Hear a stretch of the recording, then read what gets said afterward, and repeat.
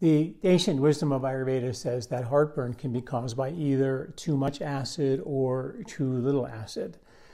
They talk about something called udvarta, which means upward moving digestion, where the stomach holds on to the food longer than it should, initially causing too much acid and heartburn, but eventually the stomach gets smart and turns off the production of acid to protect the stomach lining, and that means the stomach lining is very vulnerable to any type of food or irritant or spicy food, and also can cause heartburn or indigestion or an irritated lining.